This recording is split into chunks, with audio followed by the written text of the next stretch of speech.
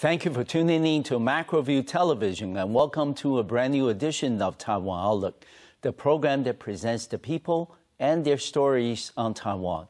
I'm your host, Rui Guo. Do you like glass art? And when was the last time they went to a glass art exhibition? We're going to find out more about this wonderful world of glass art on today's program because we're delighted to have as our special guest Ms. Toots Zynsky, who's a well-known glass artist from the United States, to talk about those issues and much more. Welcome to our program, Toots.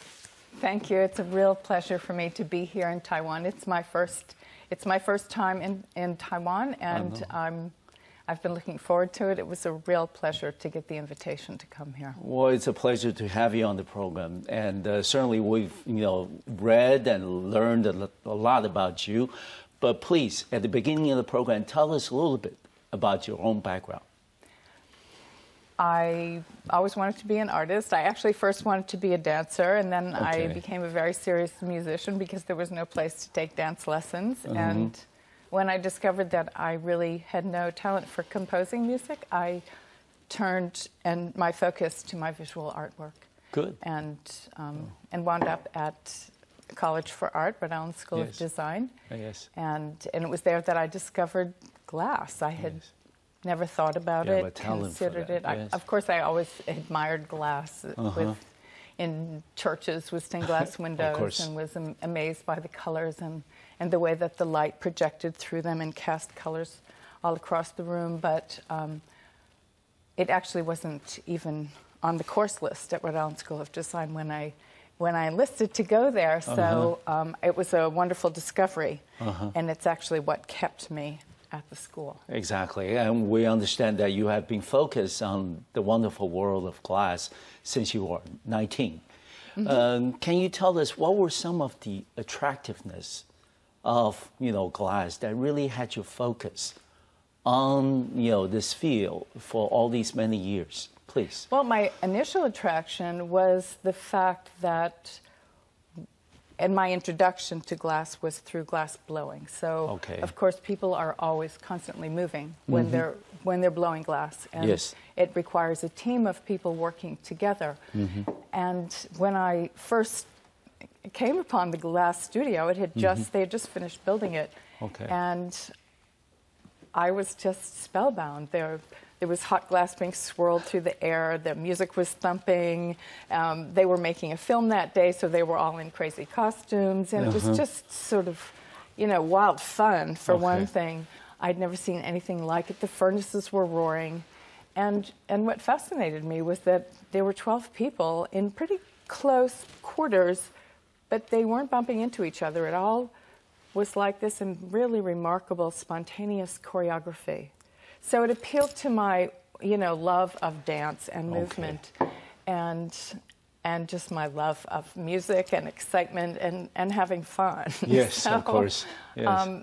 And so I was captivated, and I had been considering leaving school and instead going to medical school. I thought perhaps I had made a mistake until I discovered the glass studio, and then I decided, this is the thing that you want to do. Stay after all. And I did. You made the right decision. I think so. For the benefit of all of us, yes. Thank you. Thank you. That's very kind. And after all these years, Toots, what does glass art mean to you? I know it probably means many, many different things, but can you tell us just some of them? What does that mean to you? Is it a way of expressing your thoughts, as an artist? It's a way to demonstrate beauty, as the way for you to share your sense of beauty with others. What does it mean to you? It's a medium that I found I could endlessly express myself through. Good. A lot of it has to do with the way it captures light, transmits light, reflects light, captures and keeps color. Yes. There's no other material that can sustain that perfect, beautiful, intense color purely forever. Yes. So as an artist, it's very interesting to work that way. Okay. If I were painting, I would know that at some point the paint might fade. And with glass, you know that's not going to happen. So what I'm making, I know it's always going to be there. And there's something really wonderful about that. Okay. I mean, that's a direct relationship that I have with it. I love all the possibilities that has for creating sculpture and form. Okay. It's always a challenge. Yes, of course.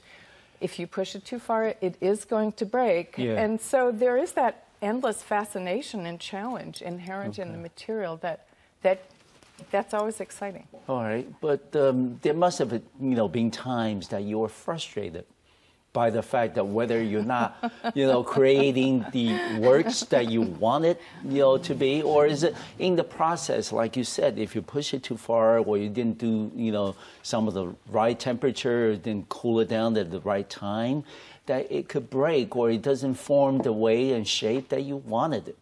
So how do you overcome those, difficulties or frustration?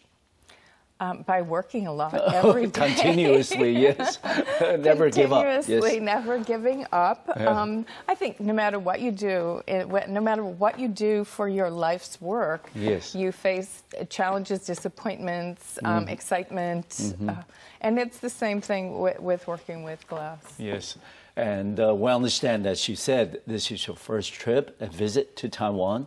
And we welcome you here, of course. But part of your, purpose for coming to Taiwan is to be a part of this exhibition that's entitled Why Glass and Toots Zynsky 2016, of which I do have a brochure with me right here. Can you tell us a little bit about the exhibition itself? What were some of the, the works that you have, contributed to the exhibition? Well, I have 10 very recent works in the exhibition, all mostly the larger scale of my work. Okay. The one that you see there on the cover was actually the last piece that I completed for the exhibition, and I was very excited making it because I decided that I would just, instead of making a piece that I knew would be safe to make and that I knew how to make, I would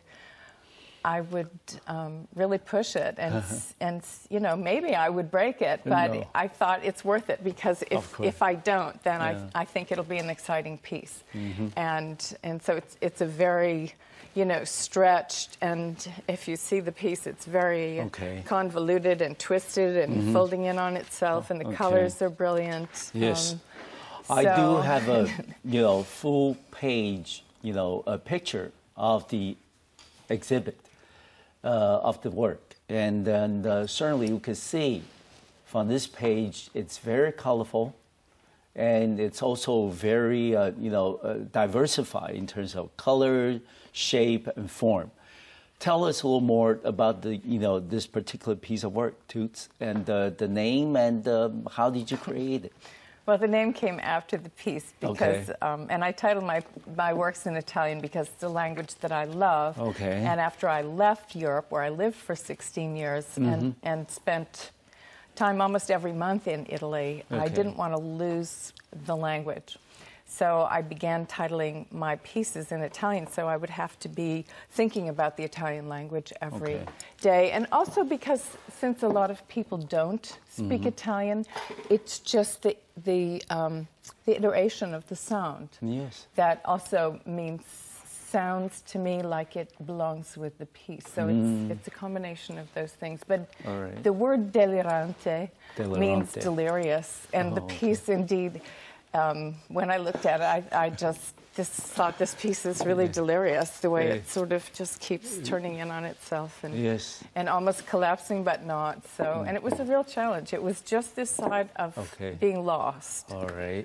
Besides this piece, Delirante, if I were to, go to the exhibition, what would be, your recommendation as a first-timer into the wonderful world of glass art? What kind of, state of mind that you would recommend for people like us going to the exhibition for the very first time? Shall we be, heightening our expectations that we're going to find, a lot of things that's attractive, or just, keep it casual? What do you think? I would say relax. Okay. Let yourself fall into it. Okay.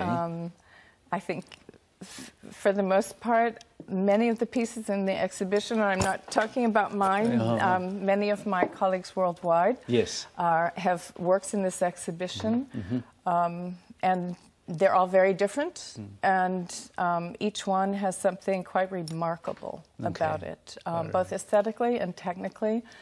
I think when I look at the pieces, some of them I wonder, how did they make that?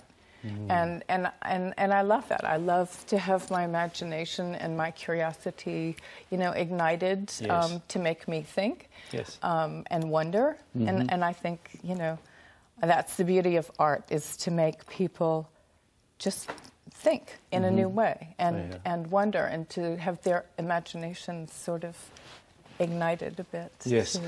And precisely, Toots, because not many people are familiar with the, glass art. So they may go see such an exhibition with a lot of question marks in mind. How would you then think that we can do to try to shorten or eliminate that sense of unfamiliarity with the works that we're looking at, with the, the world of glass art? How can we make it a little more personable? Well, first of all, I think that it's important to just go with a very open mind. Okay. And let your curiosity run wild, yes. And the way the pieces are displayed, for the most part, is quite well done, because you can move around and you can see the light, the play of the light in the pieces, and the transformation of the forms, and how the light accentuates that. And the interesting thing about glass is that, especially a sculptural glass, is that you never can, it'll never look the same twice, because the light can never be the same twice. You'll never be at exactly the same angle. Yes. You'll always see something new and different. And that's one of the things that's I'm ready to be surprised. Exciting. Pleasantly. Good. Yes. Good. Let's talk a little more about, for average people in Taiwan, the first exposure they might have had with, glass art is through two very well-known local artists, from琉璃工房, and they are张毅and Yang惠姍, his wife. And then tell us a little bit about the differences that you see between their works and your own, especially in the sense that when you look at, many of the pieces that琉璃工房produces, it usually carries some, message, whether it's in religion, in terms of, culture, but that is not necessarily the case with the works that you produce. And can you then, give us a comparison as to what are the differences that you see between the Eastern and the Western style of glass art? Please. Well, I've always admired their work, and we've actually been across from each other in the same room, in the same gallery, in the same museum. That is, our work has been.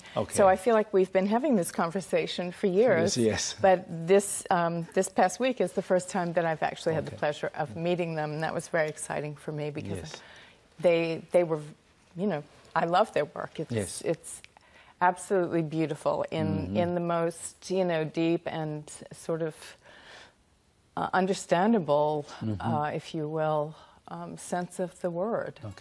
I think that there's clearly a great sense of history of their own culture in their work, which is obvious. I mean, there are obvious references to religion, to Eastern religion, to imagery,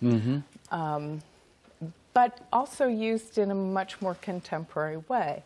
But you see that they are the product of their history. And although it may not be as evident because my work doesn't have any figurative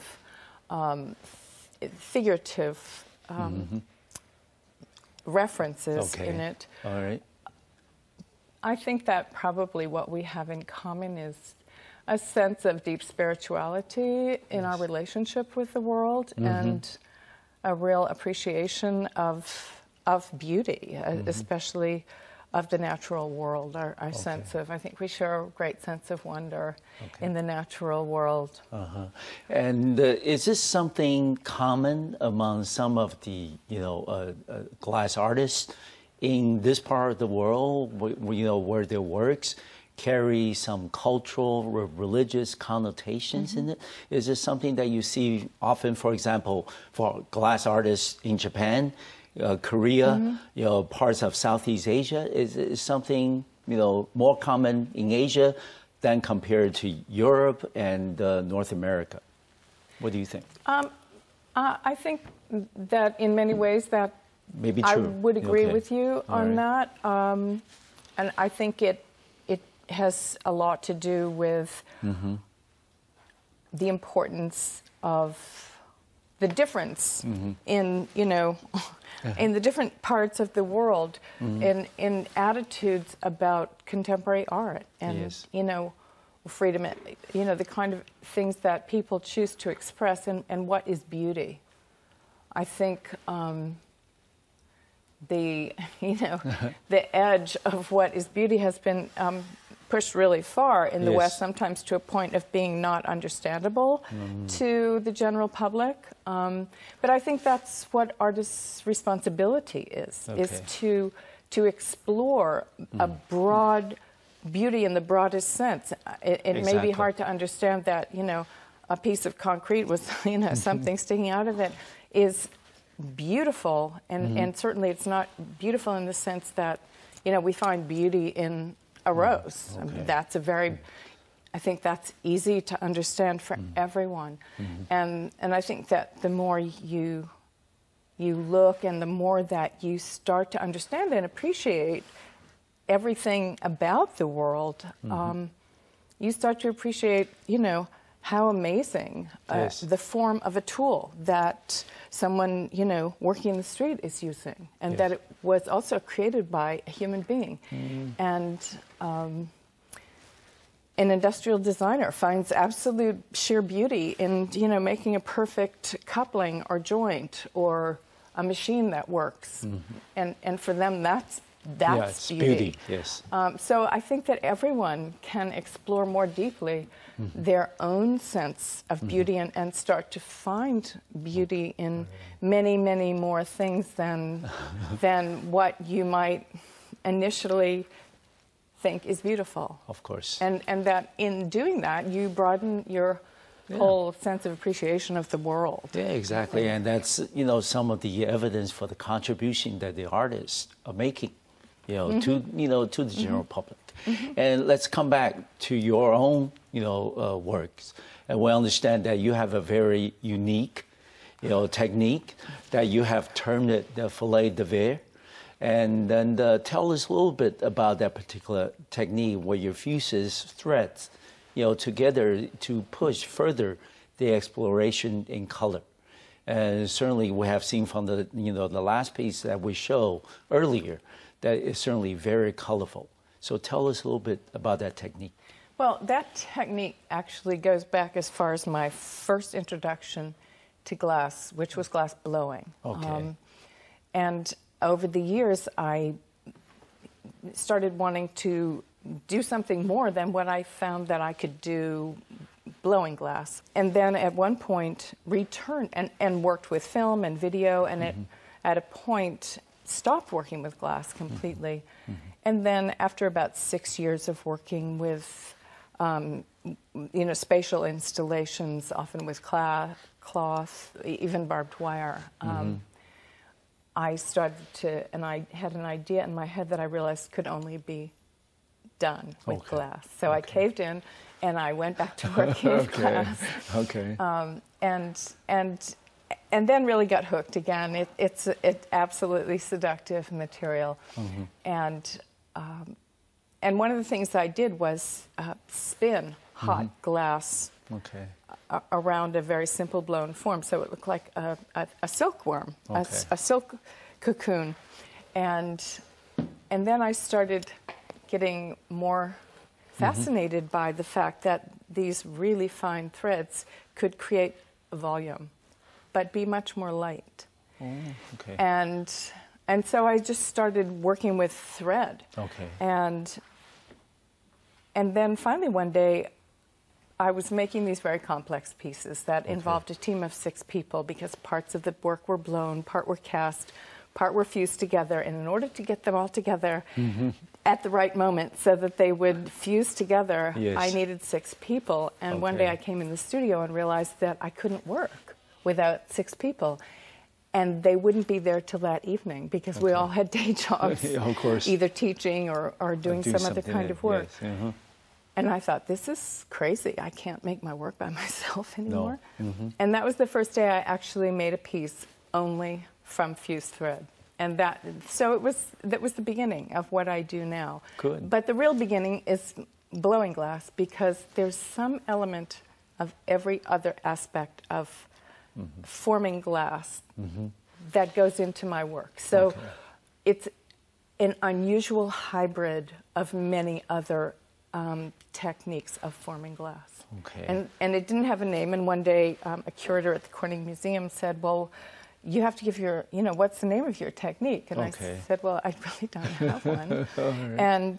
And he said, well, you should give it a name. And so I kind of on the spot said, well, let me see. It's cooking, it's thread, it's, it has a relationship with filet-de-verre, but it's not filet-de-verre. It's fusing threads of glass instead of fusing crushed glass. So I'll call it filet-de-verre. That's so wonderful. It has a, kind of a delightful play of words about cooking and about threads. I keep betting. All right. And Toots, we have about 2 minutes left in this part of the program. I want to ask you, in the process of creating your art, how do you incorporate the sense of beauty as you see it into your art, whether it's through shape, form, color, or whatever? How do you then incorporate that sense of beauty into your work? Well, first of all, it's not an easy question. No, it isn't. But first of all, when you look at one of my pieces, remember that they all start flat. So when I'm laying it out, the color is in all the different threads of glass. So what I'm actually doing is painting with glass. I'm laying them out in splashes of color. And it's a very similar thought process as making a painting or a drawing because I have done that, so I know. But it's just a different material. And then once I've completed the composition, it looks like a big, round, flat painting. Yes, canvas. Yes. But then I have the advantage of being able to put it in a kiln and fuse it. So it all holds together. And once it's fused and still warm, I can start to give it form. And for me, that gives it another dimension that's really important that I couldn't do and that I can't do with a drawing or a painting. Because then the whole thing comes to life in a different way, and you see the inside and the outside, and you see the other side through the inside because of the light passing through it. So it has so much more depth to me. Exactly. All right. That's certainly to the benefits of people who love, your work and also in the glass art. So when we're talking about, some of the differences between the Eastern and the Western style of, glass art, and the different, interpretations that artists may have about their work. And let's look at your own, artistic exploration, shall we say. In the process, in addition to spending 16 years in Europe, as you mentioned, you have also spent time in Ghana and West Africa. Tell us how that experience, living there for, considerable amount of time, has influenced your art, please. Well, I originally went to Ghana with a great friend and my son on a music recording project that was sort of a fantasy project that we devised really in response to the remarkable contemporary African music that was being brought to Europe just at the time that I arrived in Europe. So I not only was confronting Europe, but I was confronted with this extraordinary music. And one thing led to another, and this fantasy project became a real project. So we actually were there doing the first digital recording that was ever done in Africa, which captured, the reason that that was important to us was that it captured the broad range of the broad dynamic range of sound inherent in African music, the powerful drums and the very soft voices and softer instruments. But what happened there was just a marvelous confrontation of my own, you know, all the things that we're all brought up with without even realizing it, that we take for granted. And then you go to another part of the world with a remarkably different culture and different climate, different food, different everything. And suddenly you're confronted with all these things that you realize you took for granted, and they're not necessarily an ultimate truth.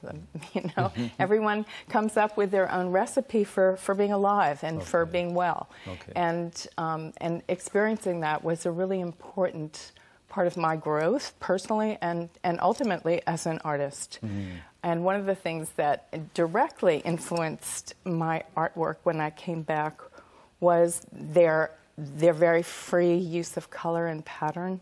And they're very famous in Ghana for their kente cloths, which are just remarkably beautiful textiles. And we spent a lot of time in that region and discovered that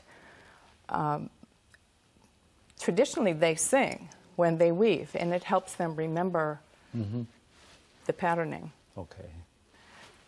And I was fascinated by that too, because I've always had a very direct relationship between music and my artwork. So it made a lot of sense to me.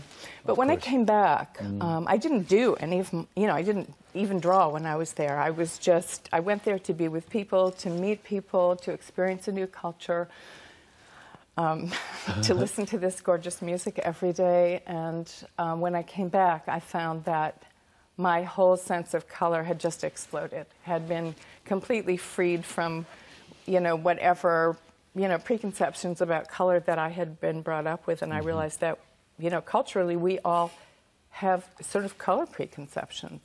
It was fascinating for me to start to understand that. And it was even more fascinating to cast them off. And it really brought my work to life and brought my use of color to a whole nother level. And for me, it was just a great pleasure to start, you know, feeling free to express all of that. So it was a really important period of time that we spent there. All right. Next, we're going to shift the focus on one of your mentors, if I may call him that way. He is Mr. Dale Chihuly, who, of course, your association with him started when you were one of the, you know, first group of students that he has taught at the, you know, Rhode Island School of Design. And can you tell us a little bit about what kind of role did, you know, Dale play in your subsequent development as an artist, and also what was his influence, you know, on you and your subsequent work, please? Well, all of us who were in that, you know, those first years of Dale teaching, he was just out of grad school himself.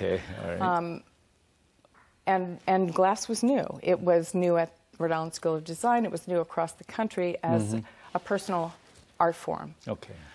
And so it was a very exciting time. We didn't. It felt like there was no limit. There was no ceiling above our heads. We didn't have, you know, centuries of artists, like painters, have centuries of the weight of the history of painting on top of their heads, and we didn't. So we had everything to explore. I mean that he didn't try to influence us in any particular aesthetic direction. He was very, very open to whatever we wanted to do and experiment with. He encouraged it. The harder we worked, you know, the better he thought it was.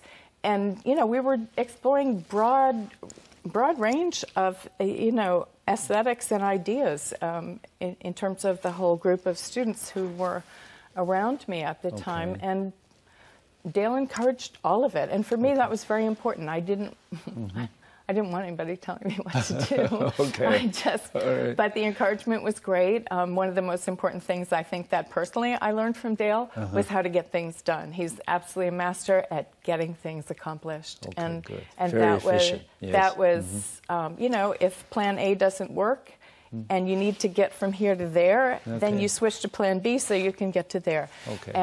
And I come from a family of perfectionists, and that often stops you from finishing something, because you get to, you know, if plan A, suddenly you hit a wall and you can't go forward, you get stuck. Okay. And you just, Dale just changes gears and pursue the goes forward alternatives, and finds the next best solution. Okay. That was really important for me to learn that. And Toots, we know that you occasionally teach, you know, short-term intensive courses.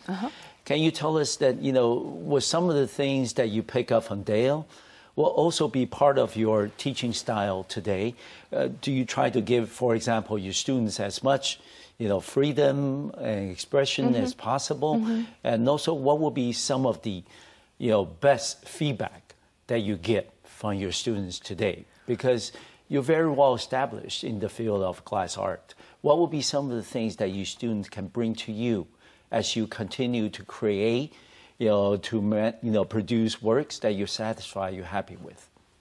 Well, that was the last part of your question is actually a great one, because students bring a lot to their teachers, and it's why I love teaching. I love working, especially with young students when they're trying to find their way. Yes. It's such a vital time for everybody.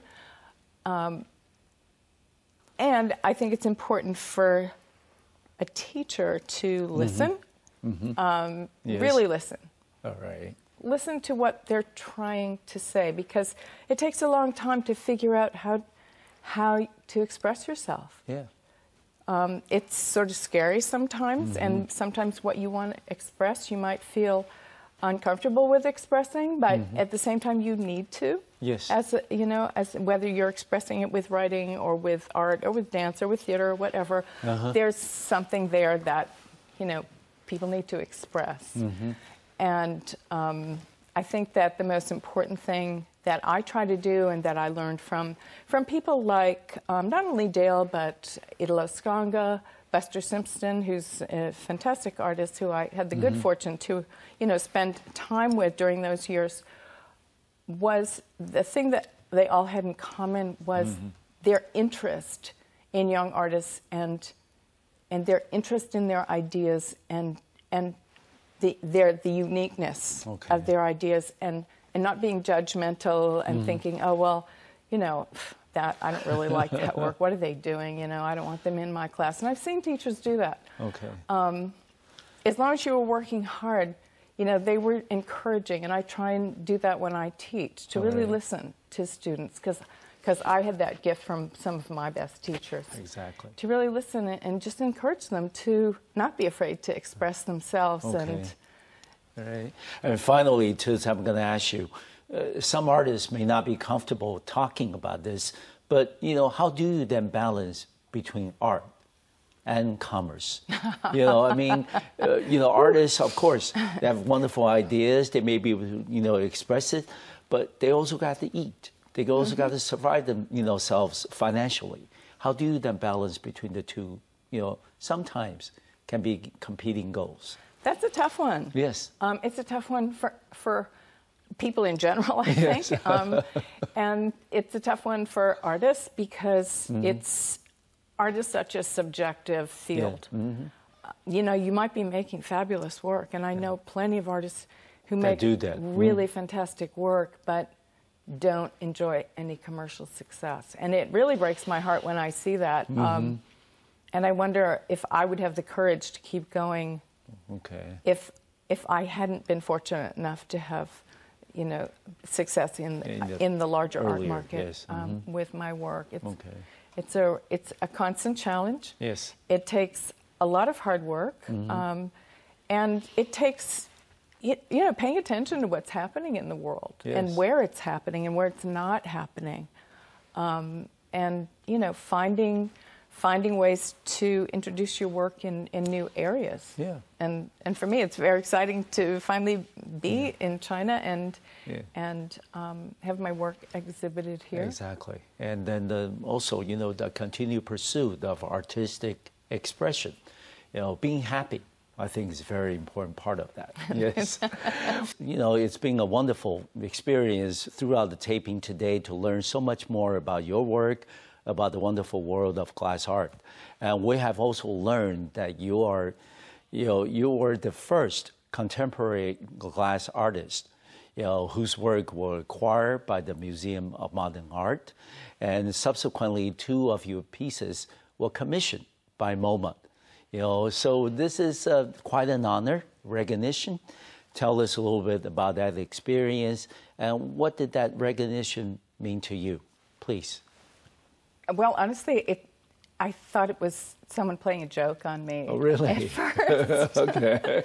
We had just returned from Africa, and this phone call arrived late at night, and a very soft voice, you know, gave me this good news, but I thought it was a joke. I thought it was someone disguising their voice because MoMA didn't have any reputation for acquiring glass art. So actually, in my own thinking and aspiration, I hadn't even gotten that far yet. No. I was still pretty early on in my career. Oh, okay. And it turned out that it was true, which was wonderful. And then I had to go and present it. I was scared to death, actually. I could hardly breathe. It was a wonderful experience. It was really exciting. It was I was sort of in a state of disbelief. I was overwhelmed. Yes. And certainly it was a nice little step for my career because it gave my work some credibility and some recognition, and that always helps because it helps you keep going. Yeah. Then they commissioned 2 more pieces, which was also really icing on the cake. Yes, additional recognition. Yes, and it was also really it was good for my fellow artists too, because of course. The fact that that ground had been broken and that door had been opened meant that they then started considering acquiring you trailblaze a path for them. Without meaning to. It just it just happened. And I was young, so it was wonderful.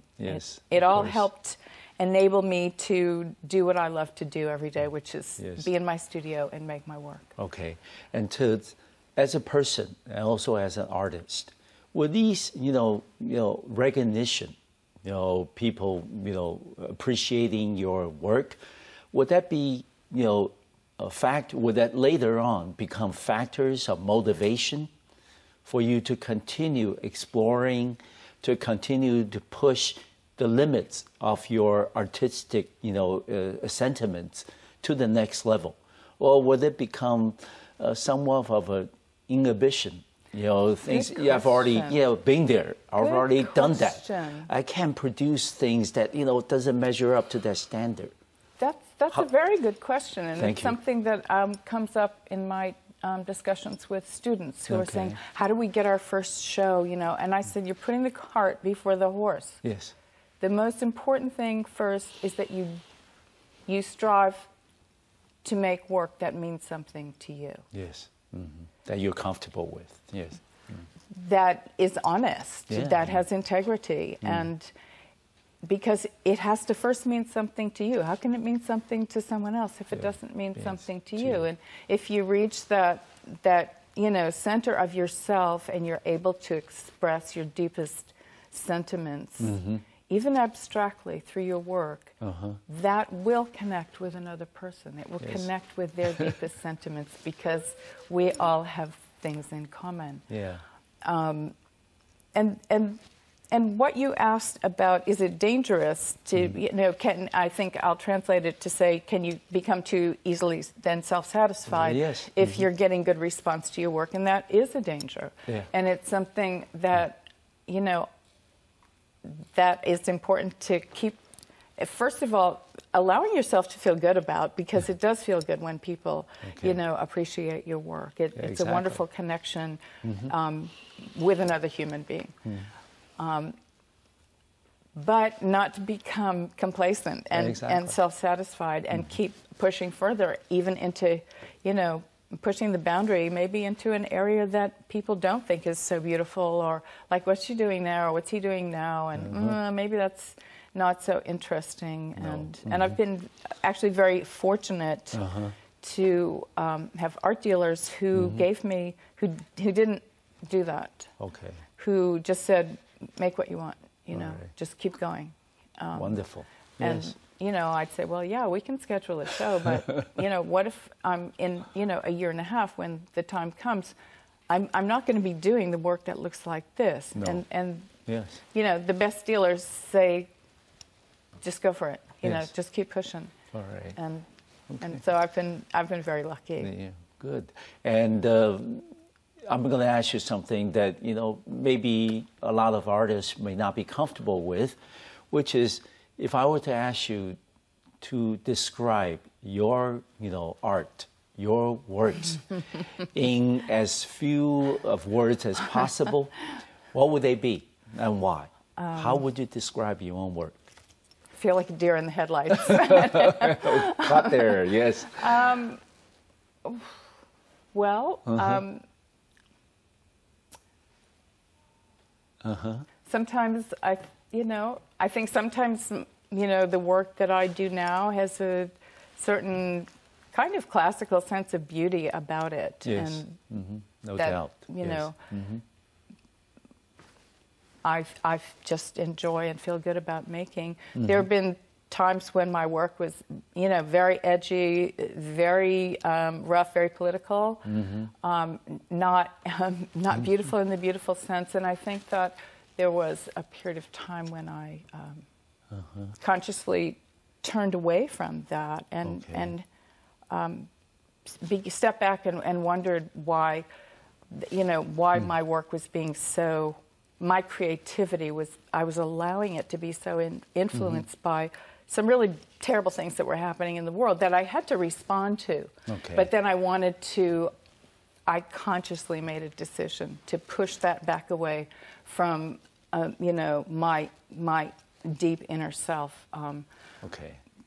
And to use my creativity to create something beautiful in the world, instead of just responding to the ugliness in the world. All the bad news, So, I hope my work gives people joy. Yeah, of course. And let me ask you, what is the most important element or elements, you know, in terms of glass art creation? Is it something that, you know, I know artistic inspiration doesn't come, you know, every morning when you wake up. You know, it could be because you met somebody, had a conversation, or after the taping today, you felt, hey, you know, this host, Raymond, is a wonderful person. He gave me some inspiration that I can do the next work.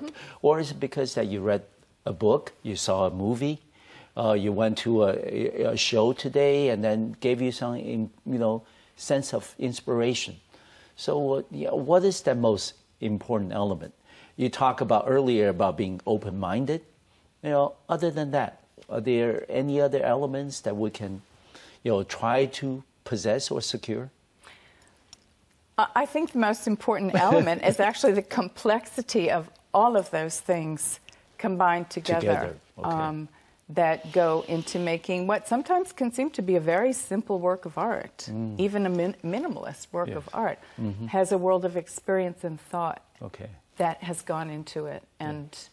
And I think that it's why we, you know, we all can respond to certain works of art, you know, one that's very complex and very complicated, and one that's utterly pared down and simple, because they both have a sense of integrity and a depth, even if you can't really, like, describe what that depth is. You feel it. And I think that the more anybody learns, the more that knowledge inevitably is behind the work that you do. Good. Finally, before we end... And a great conversation is always a wonderful inspiration. Right. Thank you. And finally, before we end the program today, there could be, hundreds or thousands of young people who are watching our program since we're global. They, learn from our conversations, especially from you, that, glass art is a wonderful field. They may want to, be involved, make a commitment to pursue that as a career option. What would be your advice to them?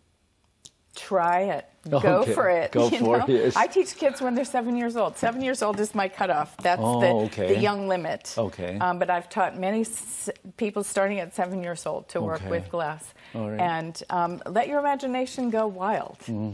Just express yourself. Put everything you want into it. Your anger, your love, your curiosity, your imagination. Just put it all into it and just do it. And the harder you work at it, the better you'll get at it, and the more satisfying it'll be. Okay. And what if they come to a bottleneck in the creation process? They're not happy with their work, and they want to do something, they're not able to get there. How do you then overcome those obstacles? I go listen to some good music. Okay. And that's wonderful. But take a break. Take a break. Learn right. something completely different from that. Okay.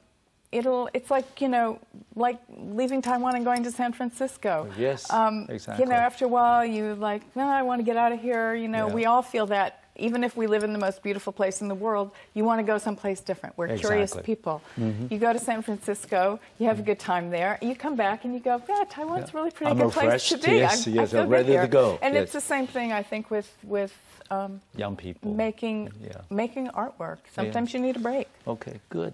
And it's certainly wonderful to have you on the program today. I have learned a lot from our conversation. Certainly want to wish you and your family all the best in the future. Thank you very much. Thank you. It's been my pleasure. Okay, thank you. Thank you for watching our program today. I'll see you next time on MacroView Television.